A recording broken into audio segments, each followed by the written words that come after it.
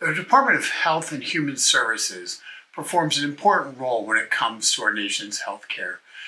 They were the point of the spear for the whole entire pandemic, certainly from March through December of 2020, while Donald Trump was leading the country in a real valiant fight to try to deal with the Chinese virus.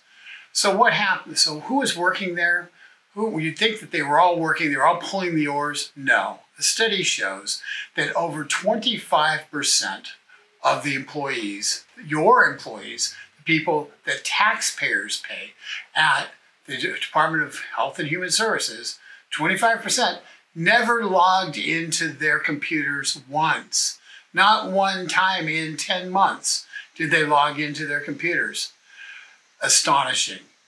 Yet even more astonishing is today, Gerry Connolly, the subcommittee chairman for the House Government Reform and Oversight Committee, is holding a hearing talking about how wonderful the government employees were during the pandemic and how they and really lifting up the job they did and looking at what to do about future telework. Well, here's what you need to do, Gerry. What you need to do is you need to put an audit, find out those employees who didn't ever log in and fire them. That's what you need to do, Gerry, before we do any more telework.